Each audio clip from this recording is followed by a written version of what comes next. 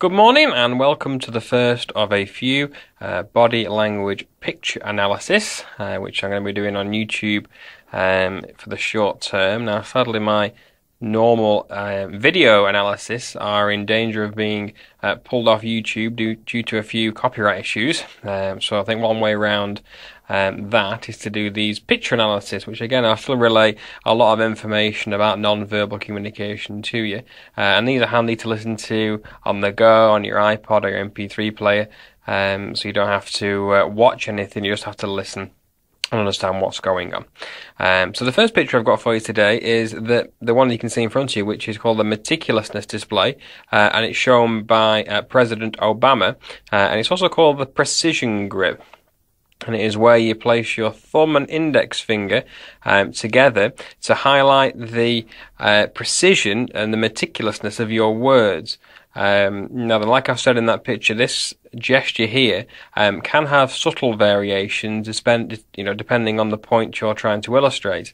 A lot of people sometimes lift up the three fingers on the hand. We can see that President Obama isn't doing that, but some people, often when they're making a very precise statement, they will lift the fingers up, so the three fingers are pointing towards the ceiling. That also replicates, if you just do that action, it almost replicates the OK gesture, which in most Western societies means that everything is okay. However, that particular OK gesture has different meanings depending on where you go. For instance, if you were to travel to the south of France, that gesture signifies that something is zero or worthless.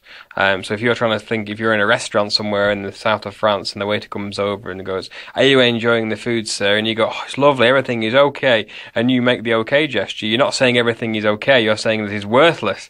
So again, it's a good idea to look at the variations that gestures have around the world. So there you can see there that President Barack Obama I'm not quite sure what he was saying at this particular moment, but we can deduce that he was saying something that needed a real bit of finesse and a real bit of meticulousness about what he's saying, and he can do that by just using that subtle hand variation.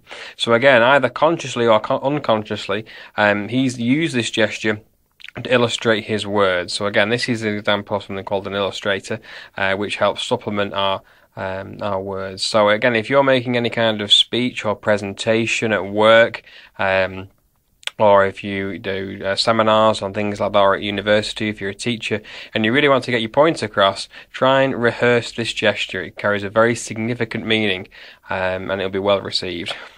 So the next picture we have that I'm going to pop on is the power of gestures between Piers Morgan and Alex Jones. Obviously, there's a whole gun debate going on in the United States, which I'm keeping up to date with. And I've just freezed this frame from the interview that these two had on CNN a while ago. And you can see here that there are two classic body language gestures being displayed. You've got one from Alex Jones, who is using the finger point to single out that he wants to blame the real culprit for suicide in the United States. Obviously, we're not going to get involved in all this politics, but we're looking at the behaviour he is displaying, and that is a very aggressive hand action, and that corresponded to his behaviour and his frustrations that he had with Piers Morgan at the time. And you can see that by how irate and how tense the upper knuckles are, and how he's singling out. So he's almost like pressing it down. It's almost like he's hammering in a nail with his fist, but his finger, just his one finger, is illustrating that he wants to single out the real blame and the real culprit for suicide. And he's doing that by aggressively forcing it down. Now, again, this isn't a good gesture to use. Again, it carries a very specific meaning of frustration, and that corresponds to his mood. And then we can see the gesture that Piers Morgan is displaying is the palm open. It's almost like a push and a block. And he's doing this to try, what I've said there, is to try and calm and protect himself from Alex Jones's frustrations. And again, he's almost pushing him away, which again, we do this when we're frustrated or when we're in a situation that we don't find ourselves comfortable in. It's almost like the moving away from things we don't like. It's a classic limbic response, and it's almost like he's trying to calm and also trying to push as well, and it's all subconscious action as well. It was quite interesting watching these two engage, because there was quite a lot of frustration coming through from Alex's side, and Piers Morgan was trying to get his argument in, but he was having difficulty, and that's where that open palm gesture comes, to try and push away into calm and protect. So again, the power of these body language gestures is quite fascinating, really, about how we communicate silently with our hand gestures. More often than not, we are completely oblivious to the fact that we are performing these gestures, but we're always aware that we did something throughout a conversation. Like if I was to catch up with Piers Morgan and Alex Jones about this interview, they'd be able to tell me that they were frustrated and angry, and they weren't getting on that great, but they might not have been able to relay back to me which body language gestures they used when they were talking, because the vast majority of this kind of behavior is all subconscious. But again, moving back to the President Obama picture, that precision grip that he uses by placing the thumb and index finger together, that might be a conscious action, again, which is used, like I said, to illustrate the words.